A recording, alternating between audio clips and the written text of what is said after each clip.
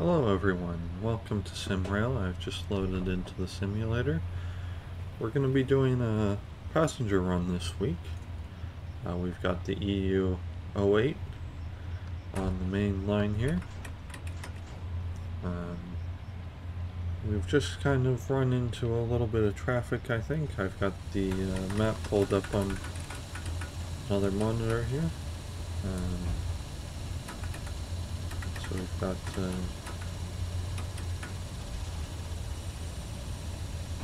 looks like we're just going to be pulled over here for a minute. Not entirely sure why we're being pulled off to the side, but that's okay. Looks like we're going to be slowing down to about 20 kilometers an hour, and then we'll get back up to our normal speeds. So that's something we're going to have to pay attention to.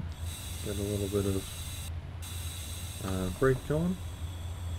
Just take a look at our train. Fairly new looking passenger wagons. Just from a quick glance here. Pretty good looking locomotive, if I say so myself.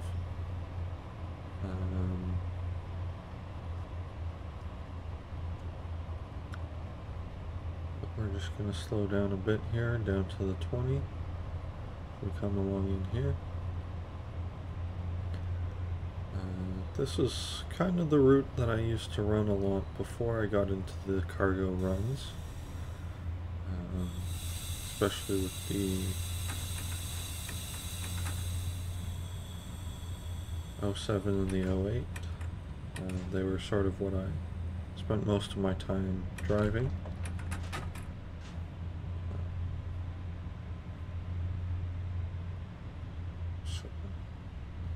They're sort of what I would consider myself most familiar with, so that's kind of why I wanted to take them out on the rail today.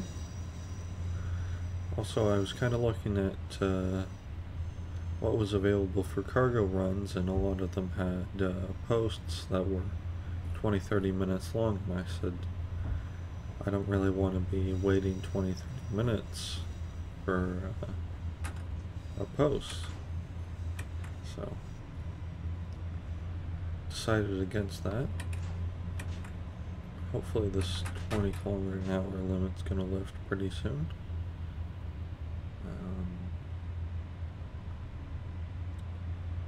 We don't want to be going this slow too long.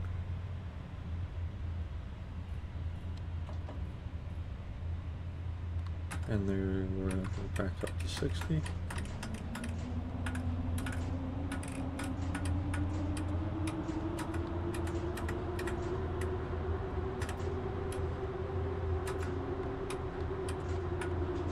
It's interesting, I've been playing a lot of the ET22 recently, so going back to the 08, which plays very similarly, is a bit of interesting experience. There's our full 140, so we'll get back up there. It's a bit of an odd experience just going back and forth between the two.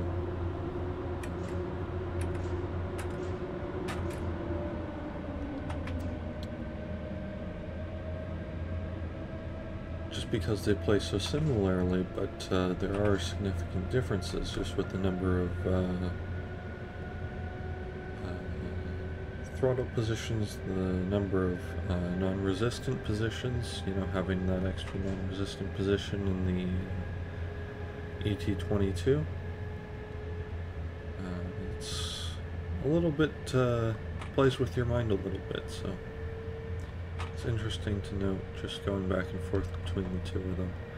And also sort of the difference in the weight between the trains you're going to be running between the two locomotives.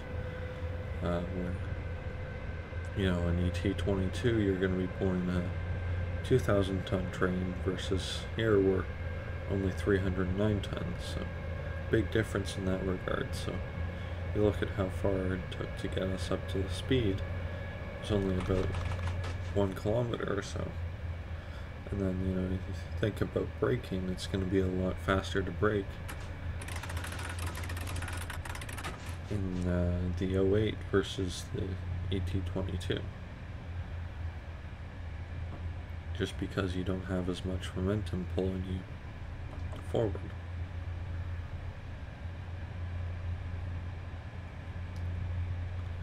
So we're probably just going to do about 20-30 minutes of this run. We're probably not going to get all the way down to Katowice. I know that's probably not how you pronounce the city, but I am not from Poland. I'm quite far from Poland, so you're going to have to forgive my pronunciation of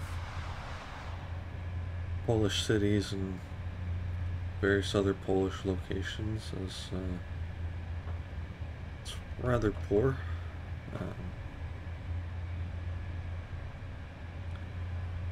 But I'm doing my best.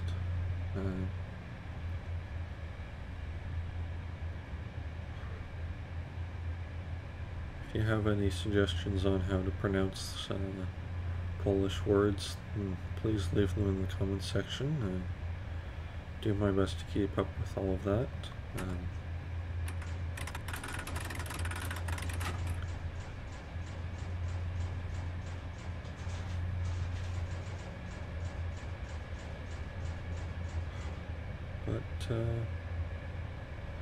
This is the one that I probably enjoy the most. I would say the EU07 is probably my favorite locomotive. I know I mentioned it a little bit in last week's video, but just sort of getting to know me a little more, this is probably my favorite locomotive, the EU07, EU08. I kind of consider them the same locomotive. The only difference between them really is the top speed, with the 08 being 20 kilometers an hour faster on the top speed. I think it's actually 15, but in reality it's 20. You're not going to see a 07 operating at 25 kilometers an hour, 125 kilometers an hour.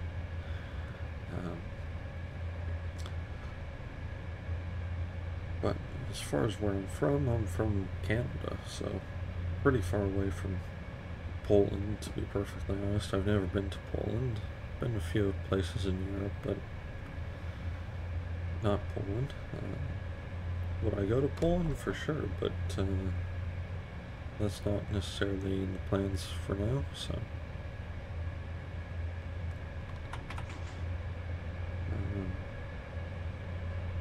I am a university student, heading into my 4th year university, studying environmental studies. So I'd say train simulators are kind of an interesting thing for me, because I sort of see two perspectives on them. There's sort of the, you know, oh, they're just kind of this fun thing that I do, but then also I see sort of this perspective of, well, they're sort of the importance of rail and what it can do for our environment and all that sort of stuff. And, you know, how, you know, the transportation sector is so damaging for our environment, and how rail has really come to be a very clean alternative to things like cars and planes and even boats, especially electric rail like they have in the game here.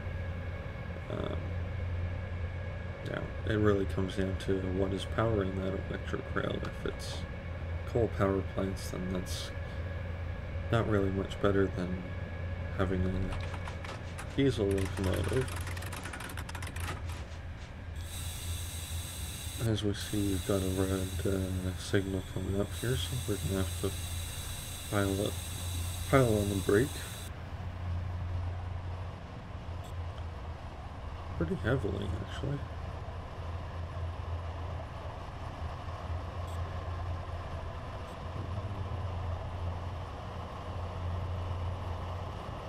Interesting to see that we've got that red aspect. I guess we're just waiting on clearance to Zawiercie.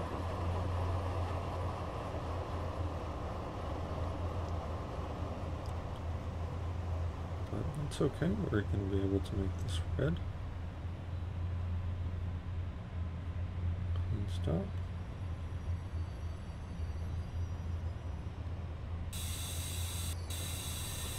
Locomotive actually wants to stop.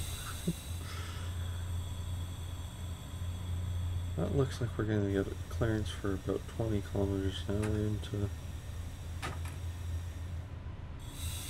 about 20 kilometers an hour in.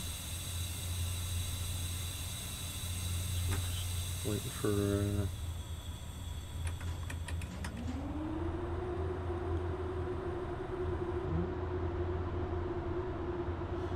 I always get hesitant with these 20 kilometer an hour signals just because I find by the time you get up to the next signal, it's going to be a green signal. You're almost better off just waiting at the red for it to turn green. Or at least amber, and give you the V max.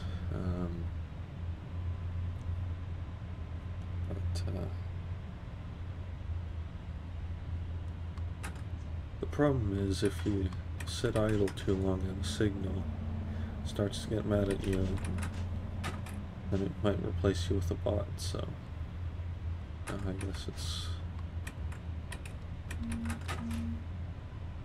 kind of in for storm. Looks like there is a little bit of traffic, just checking my other monitor here.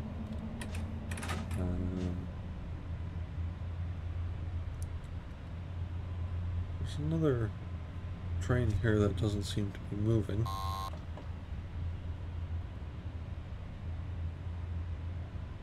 But not sure what it's doing.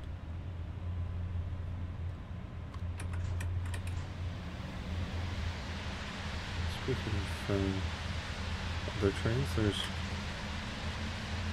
cargo one.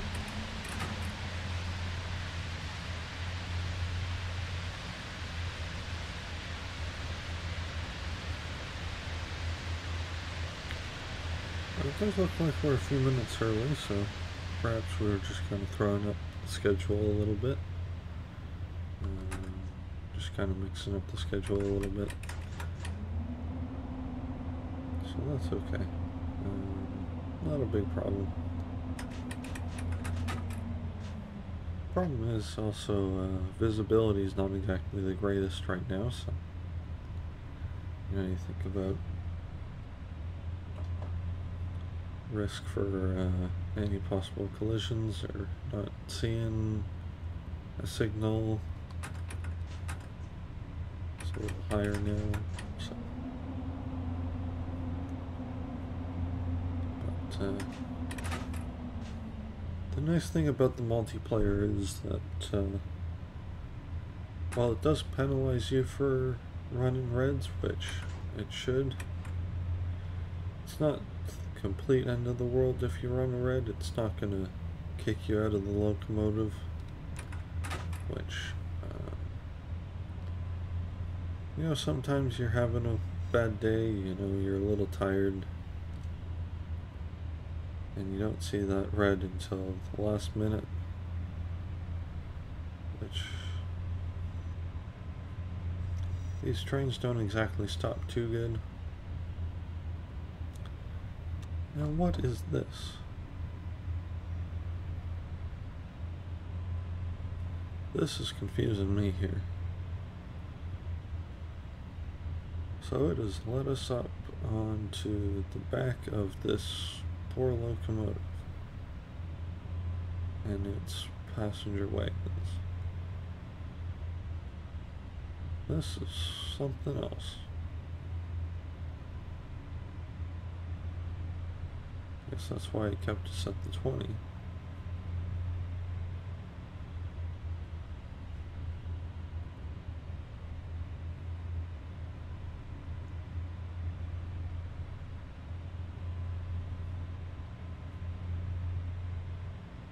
Alright, I'm gonna break here. I'm gonna pause the recording and I'm gonna come back once we get a little bit of clearance here. So I'll be back with you guys in a minute.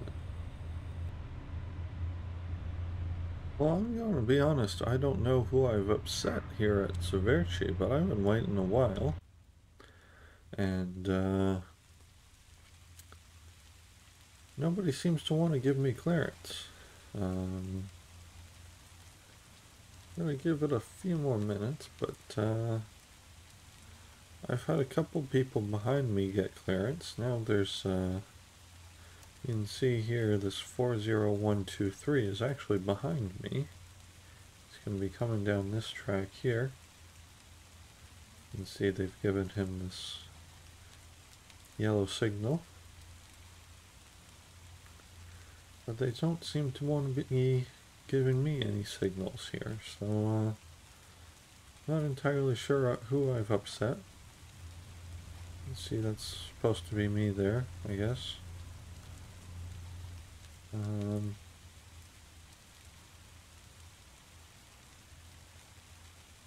But I thought, let's just watch this guy come in together.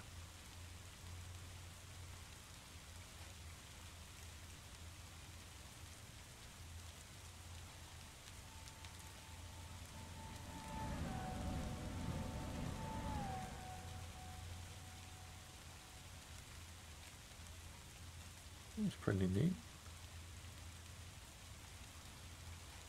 It's always nice seeing the other trains on the tracks around here.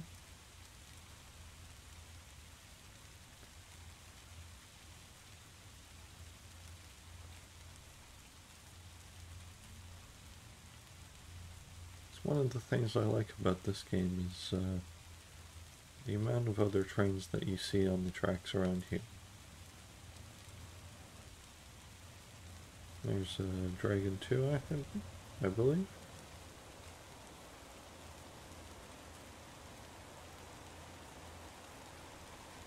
And finally we have our clearance. Truth be told, I was only ever going to get up to Zawiercie, so...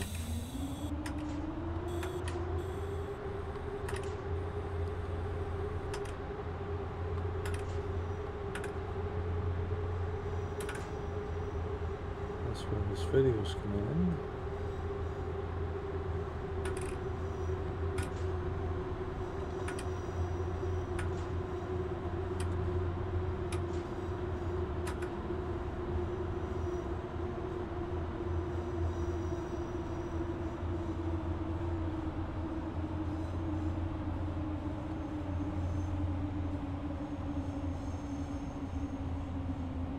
Gonna have to switch our radio over to, oh, already upset at me. There we go. I always find it funny that it tells me to switch the radio over when it hasn't even given me the sign yet. It's like, I haven't even been told yet. How are you getting mad at me? But that's okay.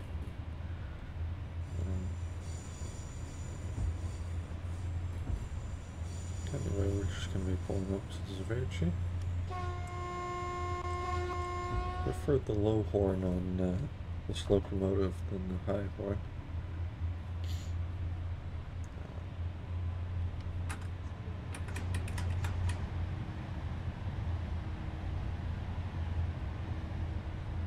And once we stop in at Zawiercie, I think that's where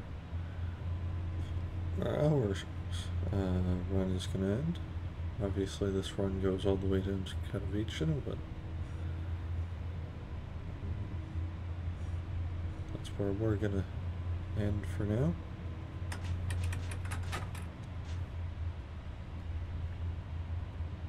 With these passenger runs, I always like to challenge myself and see if I can get within 50 meters of the break point. But since breakpoint and the red aspect are the same, I think we're gonna not quite get so stuck in there.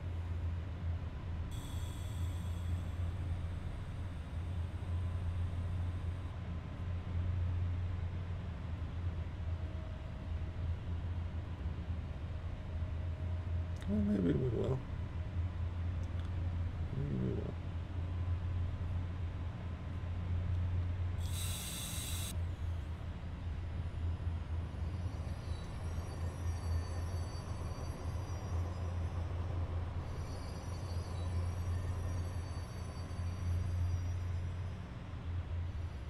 $57.